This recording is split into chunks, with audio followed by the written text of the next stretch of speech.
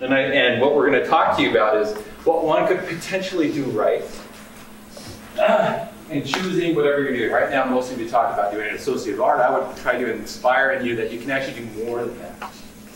Choosing some type of degree.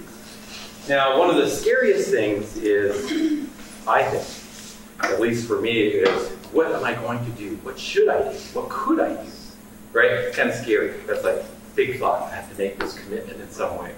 The other part would be, I have to leave where I am, where I'm comfortable. That's the other part, right? There's those scary things. And then how do you fund that? So, you're not the only one that doesn't know what they want to do yet, right? When you look at the statistics on this, and you're trying to choose a college degree, 21% don't really even know what they want. In fact, I had wished all my children had decided to be like me, but almost every one of them said, no, Dad works all the time, he's doing math, he's writing stuff, and he's like, I don't want to be like Dad. Although my son decided he wanted to be an electrical engineer, and it was funny, he was telling my three other daughters, older daughters, he said, don't tell Dad, but I like math.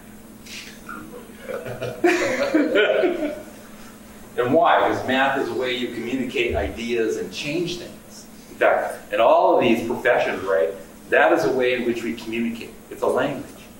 And we just have to adopt it, right? We have to learn the grammar, the sentence construction. And in doing so, you can create change. Change in your community, change in your life. So it's okay not to know. And when you get there, now this is the part I was telling you that's scary, right? I'm not really sure what I want to do. What I want, you just saw civil engineering, huge field that can impact all sorts of things.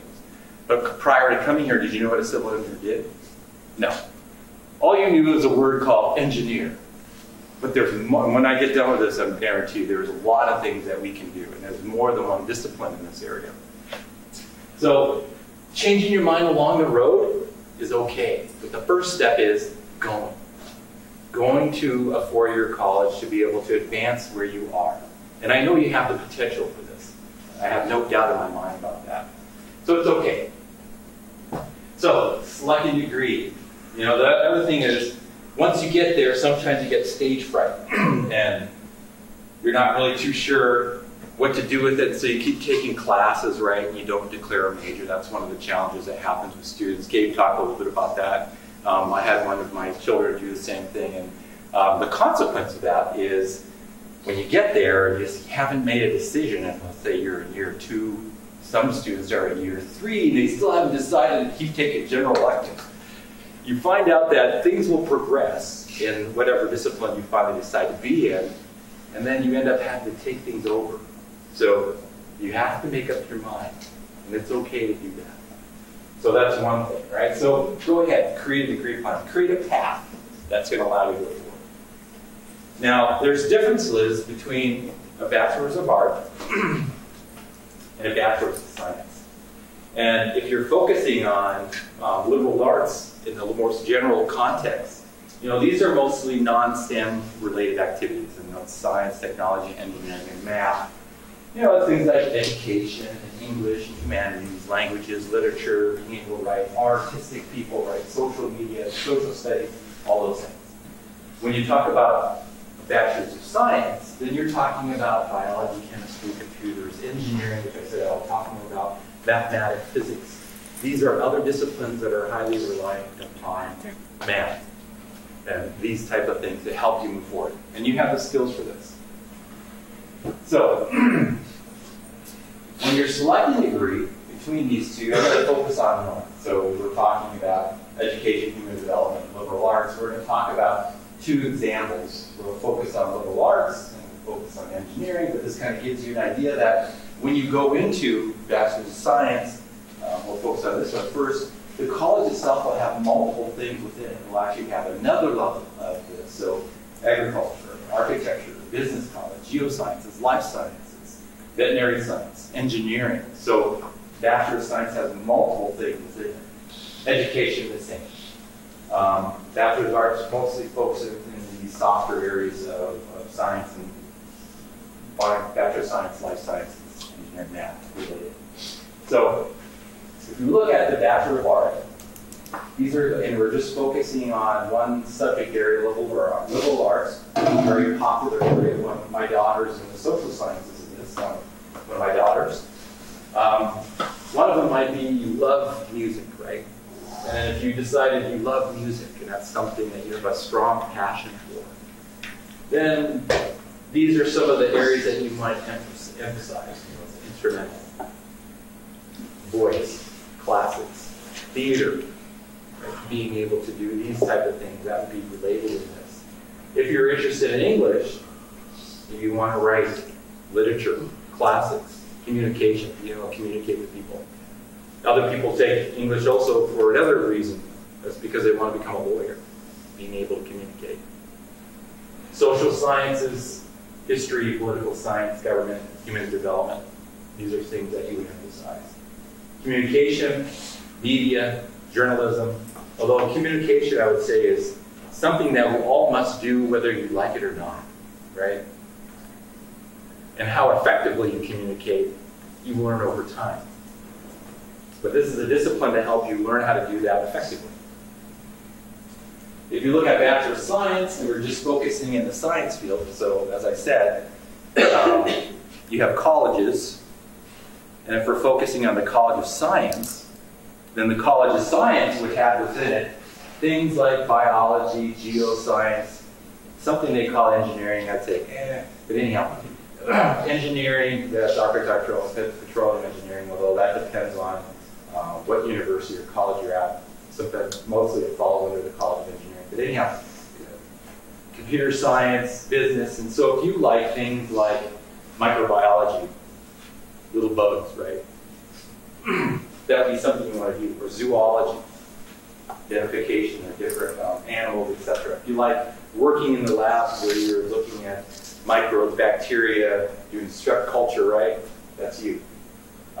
Most people take a biology path is because they want to go to medical school, right? Because that's a discipline that helps prepare you for that. Although nowadays, you would find that more people are coming out of other disciplines besides biology to go to medical school. I don't know if you can do that or not. Because they do. So you'll find people going into engineering, and the reason for it is because what you're going to find out is engineering is highly structured. We create people that are problem solvers. That's what we create. We make you a problem solver, whether you like it or not. Geosciences, geology, geography, meteorology, environmental, so you can be in all sorts of places based on that. So maybe you work for Exxon, so you go throughout the world looking at the ground. People fall in love with that. As you might guess, I don't really want to do that.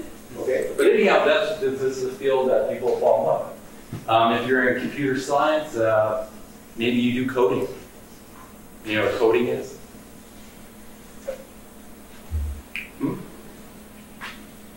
Any guesses? Throw me out a guess. What's coding?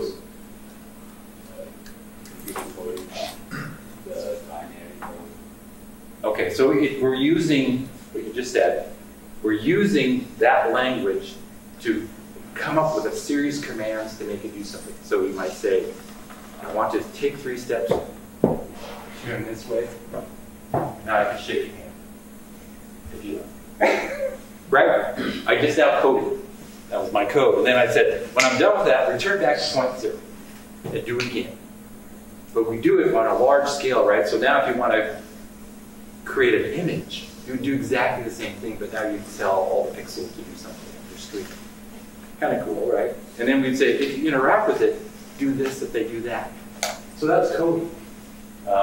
Gaming, people use that. Network, so if you want to talk to each other through your computer, someone will actually be involved in doing that. I remember the first networking person I ever met was when I was at 3M. We had a new computer system in our facility, and his job was to connect us all together. And you know why they wanted to connect us together? Why? So they could monitor what we're doing? No, so that we could work more effectively. And that was important to them, right? Because let's get down to it, right? 3M is about money.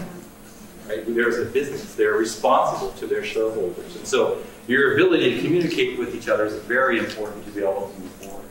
So this gives you an idea of Bachelor of Science in the College of Science.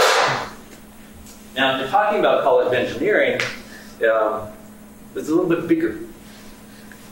You have more areas that you work in, and I will talk about all these a little bit more in detail. You have things like material science and engineering. You have nuclear engineering, civil engineering, which we just heard a little snapshot about, electrical engineering, industrial engineering, mechanical, aerospace, biomedical, chemical, computer science. So you have multiple areas. Yeah. What's the aerospace? What is aerospace? So we're going to see something like aerospace. And I'll talk a little bit further about it. But these all have different areas where, foundationally, again, what is it that I said that is the common language we use? Begins with an M. Math. We use math as a language to be able to communicate things with each other, to change things. So if we're looking at mechanical engineering, I mean, they do all sorts of stuff. But here's one idea right here for you. Here's someone that works on propulsion engines. So here you're looking at a jet engine. So if any of you traveled around, you know, this is an interesting area. It's an area of thermodynamics. In fact, the first creation of thermodynamics, which is the change of some matter into another form, was for locomotive engines. Now, the first generation of locomotive engines was involved in, we'd create this big boiler, we'd throw coal in it, we'd convert that water that was in there into steam, and we'd use the steam to move pistons to do motion. And thermodynamics was to be able to describe that process, being able to describe the change in matter to do work. So they do exactly the same thing. In comes a fuel, it's compressed, and out shoots an enormous amount of energy that moves your plane and lifts it off the ground. Now they do other stuff besides that. There's a lot of first principles here. I was on a plane ride I was giving a talk at University of Arizona, Tucson. And I was on the plane, and I got off, and there's one guy just got off the plane. He's coming from Japan, and he's working for Titleist golf clubs. And I, overheard, not that I was trying to eavesdrop, but I just heard because he was kind of happy that he was coming back home because he got tired of sushi. He was coming back from Japan. And he was a mechanical engineer, and his job was to look at how to make golf clubs and hit balls. So mechanical engineering interfaces in all sorts of different areas. So this is just one example. So not just jet engines, but all sorts of areas.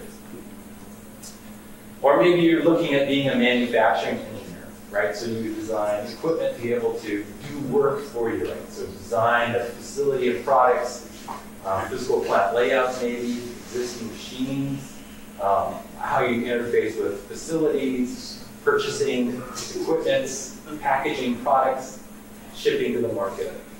These are all important areas, right? So this Coke that you have right here that you just drank, that would be manufactured. Somebody came up with the idea of how you create that bottle that you have right here, which is made out of polyethylene terephthalate. So that's a type of material. It has a certain quality in it, etc. Very interesting material. And they came up with ideas about how you transport the water to the plant, the sugar, the raw materials, the transportation costs, because ultimately what you want to do is you want to make sure that you can sell this and make a profit on it. That's manufacturing engineering. Or your industrial engineering. We used to have an industrial engineering department here. They play in all sorts of areas throughout industries.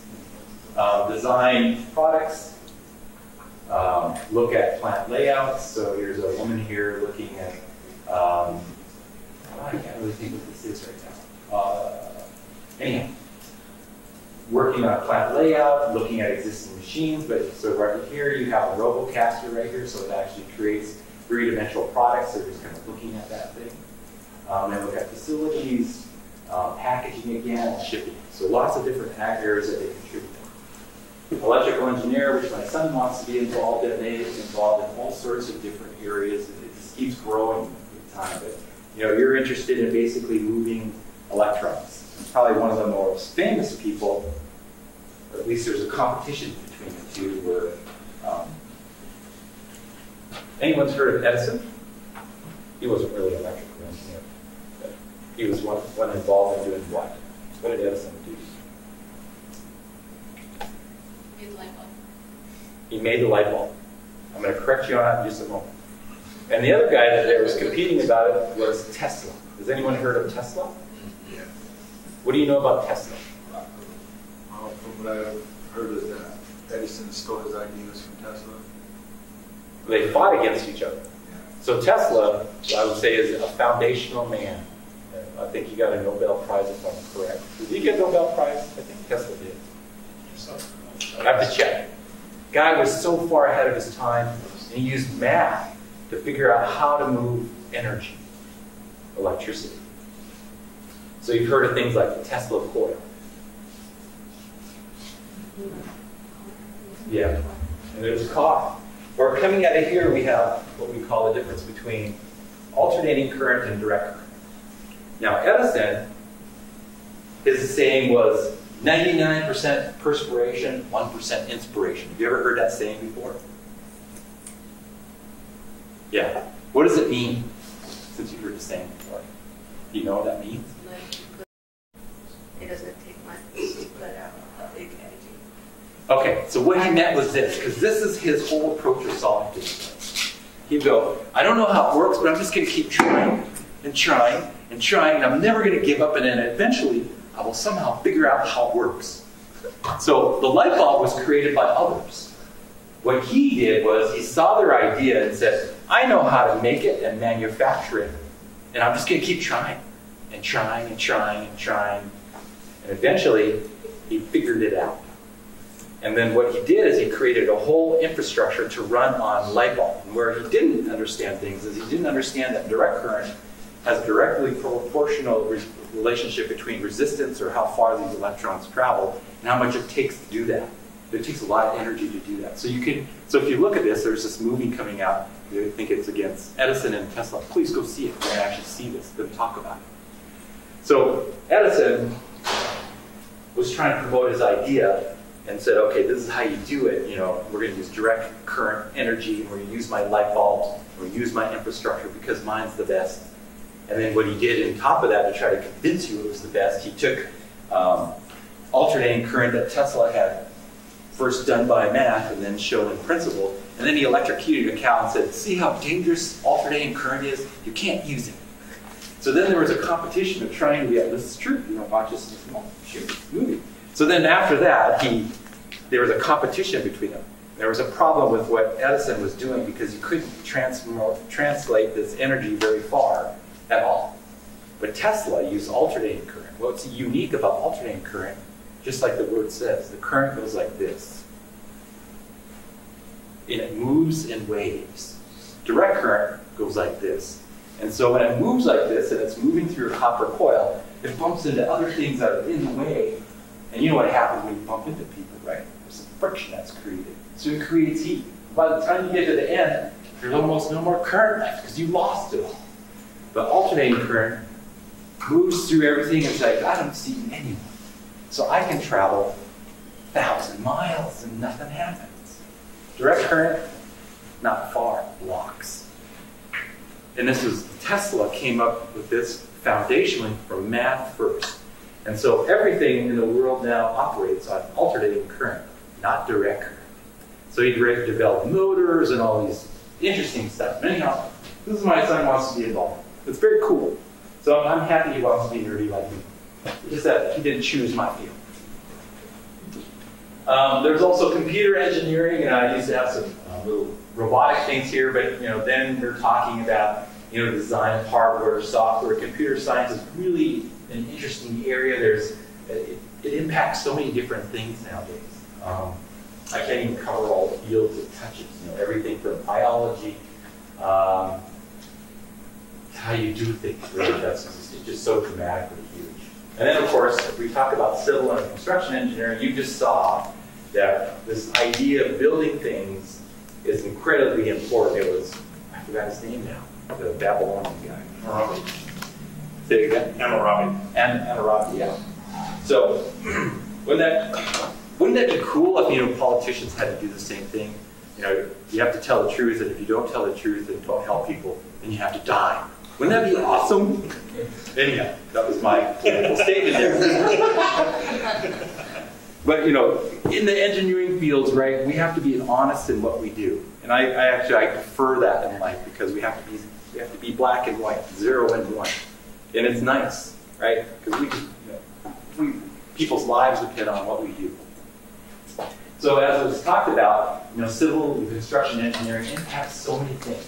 Like space launch facilities, you want to work for NASA, offshore structures, and as was talked about, bridges, buildings, highways, transportation systems, dams, airports, irrigation, tunnels, treatment and distribution of water, collection of water and treatment, wastewater treatment, how water flows is a big deal in the Northeast. So it's huge what they do. Anyhow. Or if you want to be a biomedical engineer, this is kind of a newer field. Biomedical engineering takes in multiple disciplines. It takes in the idea of the mechanics of biology to understand how bodies move, right? It takes in what I would say actually it's really mechanical engineering, but they call it medical engineering. It's motion. How do you do motion? Distribute force. And then they call it clinical engineering, which is really chemical engineering. I don't know why they put that in there. But anyhow, this is what it is. Takes in 3 disciplines together, takes its edges of these to be able to address things related to, as you see right here, a knee, or maybe a heart, artificial heart. Interesting area. Or maybe you're an automotive mechanical engineer, right? I don't think I want to ever have a picture taken of me writing something like that. I think somebody would laugh at me a lot. They would use it as leverage. But anyhow, you can see, right, they design all sorts of things. Right? Automobiles, trucks, tractors, bulldozers, motorcycles. They deal with engine design, structural design, tire design. It's actually a huge field. So if you wanted to work for, let's say, Goodyear Chemical, and you want to be an automotive division, this is something that you do. So force, friction, durability. In fact, when I was at Sandia National Labs, we had Goodyear, because Goodyear as a company was going down, down, down. And the reason was because their tires weren't very good. And so they wanted to work with us as scientists to help them improve using computational modeling, material science to improve their tires. And so their first generation tire that was far better than they ever created was known as the Vectra tire. So if you want to look at that, you'll see, not so good, and it was a huge jump in their abilities. But it lets you do lots of different things. Anyhow. So you asked about aerospace. So aerospace, there's actually 2 areas of this, aerospace and aeronautical engineering. If we're talking about an aerospace engineer, right, we're talking about aerodynamics, propulsion, control systems, structure, so you'd be building planes, things like that. If you were an astronautical engineer, then you're talking about what does it take to get the space shuttle up in the air? What does it take to bring it back down? All the materials and all the energy required to do that. So it's actually pretty big. Deals with all these things, deal with some degree of thermodynamics, material science, navigation. A little bit different where you're talking about astronautical engineers, as you also have to deal with radiation, right? How materials change over time due to being exposed to alpha and gamma radiation. Does that kind of answer your question about? I forgot who was asking. Oh, was there? You were asking that? What else do you want to know? Yeah, planes, all sorts of things like that. Very good. Yeah. Boeing 777. I met some aeronautical engineers with the Boeing facility, and you created those composite wings, which are huge. And so I saw their facility that they're doing this at. All making out carbon composites. I'm a little afraid of that, but that's what they're doing. Mostly because I'm a polymer scientist and I know how that stuff works. But anyhow, that's what they did. Or maybe you want to be an agricultural engineer. You heard earlier, I think it was Dr. Mosley. Is that right? Jackson, Dr. Jackson. So his background is agricultural engineering. So here you're dealing with soil and water, food engineering, power engineering, structure engineering, electrical generation, bringing all these things together. This idea, though, is not new. It's another very old area. So if you look at what the Incas did, so you just heard about that transportation highway going up from the northern part of South America all through the Andes, all the way down to this bottom. The problem with being way up there at this high elevation, which you'd never guess, is it's basically a high desert. Did you know that? Almost no water. So she knows because she lives in New Mexico, where I think our average rainfall, total precipitation, I should just put it that way, in Albuquerque was like 12 or 11 inches a year. Almost, but you get it all at once. That's the other thing. Which doesn't do you much good, because the rest of the time you don't have any water. They have beautiful sun. I miss the sun. But anyhow, this is what they had this problem. So they came up with tiering methods and ways to collect water to be able to grow things. And so here's they're showing some tiering that they created and still use today, where water will flow down when it does come and collects in these areas, and that way they have water to be able to grow things. So that's agriculture, right? It deals with these little 5 areas. It's been around for quite some time. Agriculture, architectural engineering, so these beautiful things that are in Sydney. I can't remember what this is called. I forgot the name. Have you seen this picture before? It's the Opera House. An opera house. Yeah, the Sydney Opera House. Beautiful, beautiful structure. That's what architecture do, right? They engineer these things. Everything from a beautiful home. I remember seeing some homes that, if you're an architectural engineer, you can create your own home, and whenever you see them, when they sell them their home, you go, oh my gosh, that thing is cool. It always is. But that's what they do, right? The design of a home, the design of structure, things, how they come together. So we had one person back here saying, I want to be a carpenter. I'll say, why don't you be an architectural engineer? Since you're building with wood, imagine creating a structure just the way you want it. So that way, when you go back home in North Dakota where it's super cold, you have exactly what you want. That's what you do. And Chris, yeah. Tonight, Tammy Eagle Bowl is an architect. Okay. She's talking about architecture. Okay, awesome. So what is chemical engineering? So now I'm going in my field. Now I'm going to talk a little bit more because this is what I do. So if you decide to be a chemical engineer, what do? We essentially transform matter. That is what we do.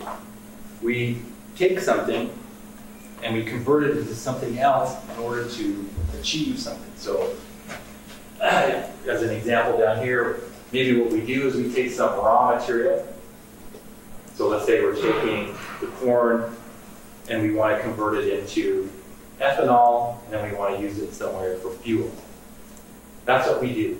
So we transform things, and we utilize chemistry, physics, and math as a way to describe something to be able to transform something. That's what we do. So we impact areas that are pretty broad. Reactor design, conversion and creating of chemicals, so the gasoline that you use, that's what we do. Maybe we're involved in creating new type of energetic fuels, creation of energy, policy, medicine, vaccine, serum, plasma, plastics, textiles. So you can see that we impact quite a bit. And as I said, we're looking at these large areas of being able to change something. So let's say you're working in a field and let's say you decide to be a biologist, right? You create enzymes that do something. Now, as a biologist, you can make it, but then the question then becomes, can you scale it? Can you take that and now make it on a very large scale? And that's what we do. So we would look at that, describe the entire process, looking at the chemistry, the physics of it, the materials themselves, how they interact, and then we would be able to scale it into a much larger system. That's what we do. So that's one thing that we do. And then while we're doing this, which has become a much more important area, is we also are not only interested in doing this and looking at the economics of that, but we're interested in both its impact environmentally and the safety that is associated with doing that. In fact,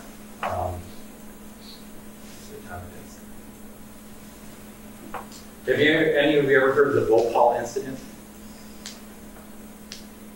You don't know it? Bhopal incident.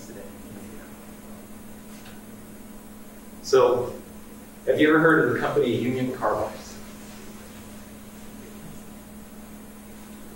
Okay, so all of us old guys know who it is. Union Carbide was the largest chemical company in the world. The entire world.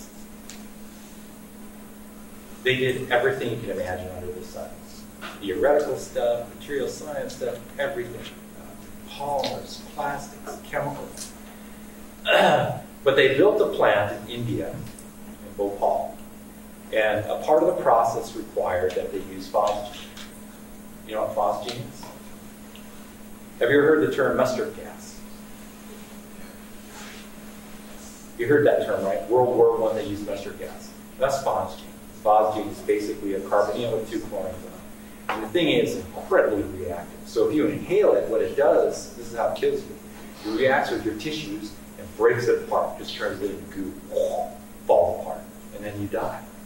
So you drown in your own, while you inhale this thing, it turns your lungs into mush, and so you can't breathe and you die. And it's painful. So, but it's also incredibly useful to create chemicals that are incredibly useful, products, etc. So it's really useful. So Union Carbide decided to build a plant in India. Can you guess why? Guess why? Why? Because it costs less, right? People are cheaper. I hate saying the truth, but it's true. It's true. You're absolutely right. It's cheaper. People are cheaper. I don't have to give them health care and all that kind of stuff. Now you won't read about that, but that's actually that's why they chose it.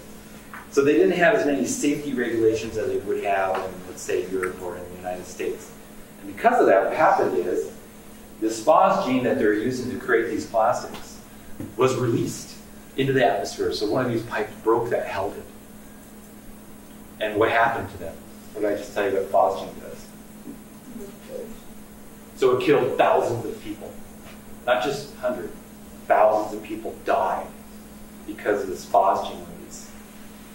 And so we as chemical engineers deal with this. As a consequence of that, there is no more Union Carbide in the world today. It does not exist at all. Ever since that happened, they paid out all the cost of all the people and all the things they did and all the reputation of doing something right and being dishonest, right, about the entire process. This company does not exist at all. Even though the science they did was incredible. I'm pretty sure some of the scientists they had there were probably Nobel laureates in what they did. Anyhow, the chemical engineering call that. We also deal with things like scale in terms of metabolic engineering. We use the things that we do to map out how enzymes move, bacteria, and how enzymes work to be able to make things better. Or maybe we do some interesting science where we look at carbon nanotubes and look at how molecules move down that to be able to do chemistry, to be able to design new drugs, new medicines to help people. Or maybe you want to deal with energy. Right? Maybe you want to deal with renewable energy. So the Department of Energy is funding things like this. Can you guess what this green stuff is?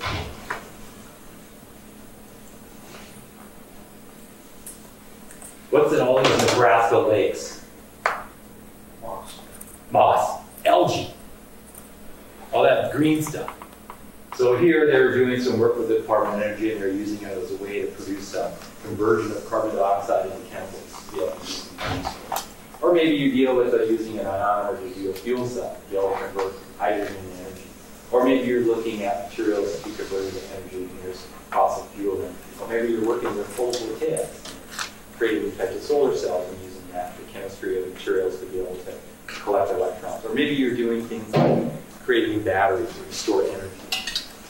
That's what chemical engineers do. Or perhaps you're dealing with sustainability where you want to impact improving the life of others. Dealing with remedial waste that was created. Or perhaps desalinating water so you have water to drink. Or storing radioactive waste. Or trying to deal with the pollution that's being expelled into the atmosphere. These are things that we do. So if you look at that now, you saw all these disciplines and there's numerous of them. STEM and non-STEM degrees. And if we look at these, you can kind of look at where you end up if you were, let's say, an aero engineer or civil engineer mechanical engineer, you can see that this is where you probably end up. So if you're a chemical engineer, most of us end up in industry. Maybe you create your own company. Maybe you go into education. Or if you're a civil engineer, there's a lot of people that are working in other government-related fields. So quite large. So their impacts are very large. That's the point. We can end up in lots of different areas. Once you become an engineer, regardless of what discipline you're in, you have lots of different career options to you upon graduation. You can go into the corporate world. You can be an independent person, as I was saying, military or government, social service as well, professional engineers, or a professor maybe like me, go on or do graduate work outside of that, or any mix of these things. People are, in fact, to give you an idea of how important it is, people love hiring lawyers that have engineering degrees. You know why? Can you guess?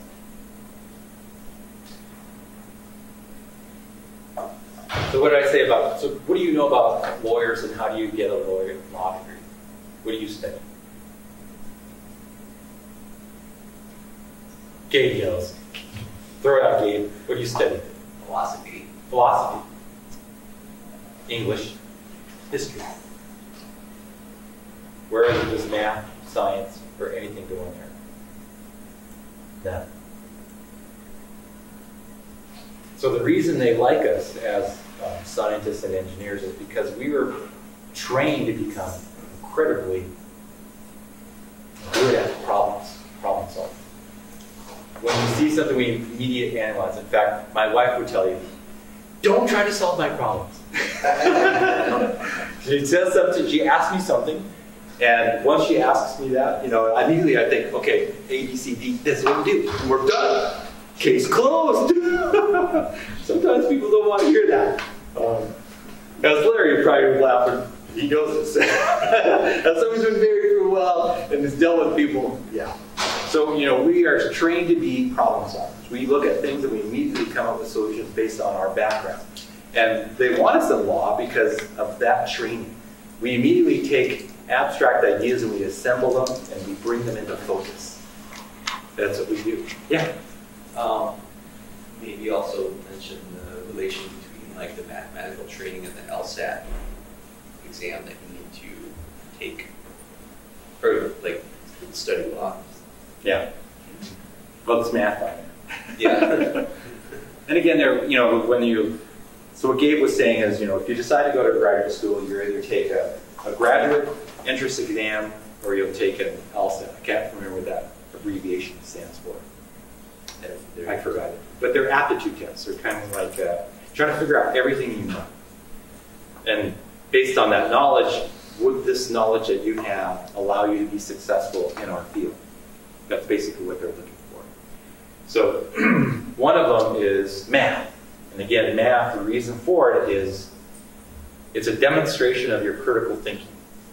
In fact, you do math all the time. You don't even know it. So how many of you have driven a car? You guys have not driven a car? Come on! Oh, yay, I'm feeling bad. So, did you know you're doing math? So, if I'm looking at it, it's like you're totally doing math. And if I'm getting specific about it, you're actually doing kinematics. You're looking at physics. You're looking at acceleration, velocity, position. So you're looking at, if I want to stop, and I'm going, and I've come to a steady state velocity, so let's say 50 miles per hour, so that's a velocity, a distance time. And I'm moving, it has some inherent acceleration that's built into this as well. And I want to stop, before I hit that wall, what do? I start braking. And in my mind, I'm doing math by looking at the distance, and I slow it down to I eventually stop. And I stop where I want to stop. You just did a partial differential equation in your mind, but you didn't even know it. So, mixtures of things. So, I hope to have shown you that all these disciplines are good, right? But they're all a little bit different. Some people say bachelor's of arts are dealing with right brain concepts. I don't know about that. I'll be honest, I'm not sure. But this is what they say. That you deal with these concepts and you talk about feelings and big picture, imagination, philosophy, creative, fantasy beliefs, symbols, images, that you somehow have an innate ability to look at these things much better than, let's say, the left brain guys, or left brain people. Because we're too logical and detailed and fact-oriented. We look at math and science too much. We're too ordered and we like patterns and we deal with reality. We're very practical. For those reasons, we don't have any creative aspect to us. I would say, not really, but this is what they say. But what I would say, though, is this. You want to do something you're passionate about and that you love. Really, that's what I'm saying here. And you can pick those things. So we have one person that said, I really want to be a construction worker, helping build houses, etc. I would say, that's awesome. Nothing wrong with that at all. So if we're looking at differences in obtaining your degree, do the thing you're passionate about. Realize that you need to make up your mind as soon as possible because you're going to be spending money getting that degree, right? But I also say that you can always change your mind later on about what you're doing. You can always change those things. So you can kind of see the length of time it takes to do different things. So if most of you are working on your associate's part or associate science, and it's going to take you around 2 years. If you decide to go on and get your Bachelor of Arts or Bachelor of Science, and you're talking, 4-year degrees kind of thing. If you want to get your master's, you're going to add another 2 years to that, so then the total now becomes 6. And if you want to get your Ph.D., depending on what program you're in and who you work for, it's probably another 4 years. So if you work for me, I'll make sure you graduate quick. But the thing is, our impact is very broad. All these engineering and science-related things are broad. Even in the liberal arts are broad. And they're broad because we impact so many different things.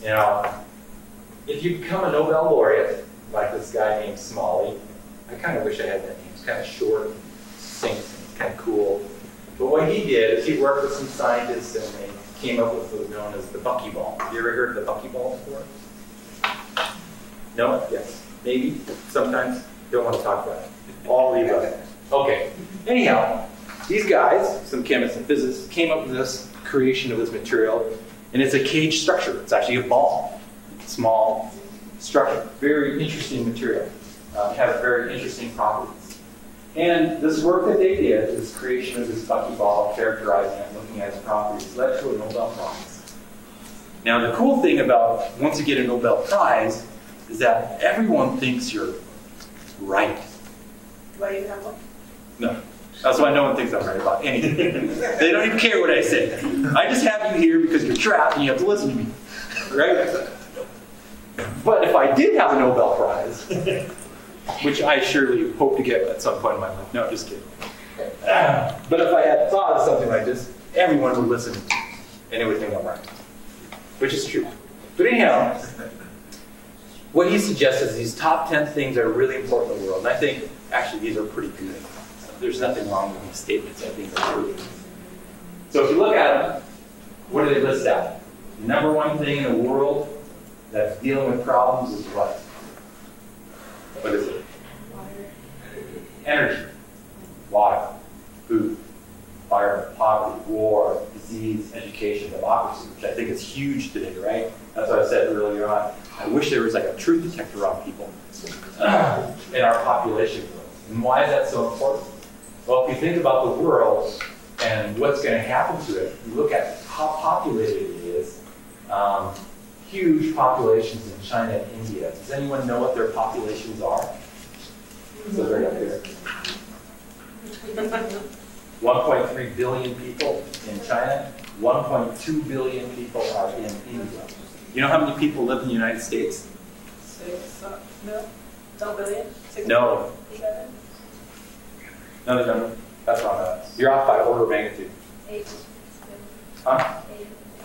No. You're very, very close. About 350 million people. That's it. So now you look at China. 300 million versus a billion. Oh, United States. huge difference. Did in you the number- say in the United States? Yes, in the United Oh, States. okay. I thought you meant. So if you look at the whole world, it's around 4 billion. So the majority of the world lives in India and China. Huge populations. Can you imagine what they're going to need in the future? It's going to be huge. Think about what we consume energy-wise and water-wise and food-wise now in our little United States is quite large. The fields that if you decide to choose to go into are going to have, if you make a decision to try to impact this, you can contribute to something that's going to be huge. And there's already big issues now. So, I'm going to end right here. Hopefully I inspired you a little bit, gave you some ideas, and if there's any particular questions about what I just spoke about, I'm happy to answer them.